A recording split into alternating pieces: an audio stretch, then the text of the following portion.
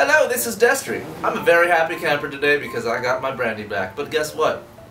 No brandy in it. The only show where you can put a brandy glass upside down on your kneecap. Because there's no f***ing brandy in it. So I was with my friend Ronaldo, and he happens to be on the crouton diet. Don't know if you've heard of it. It's pretty crazy.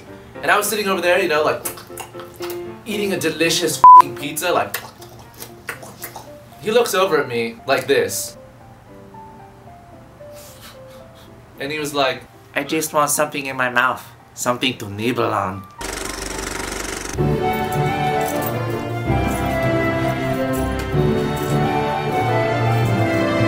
That's what she said!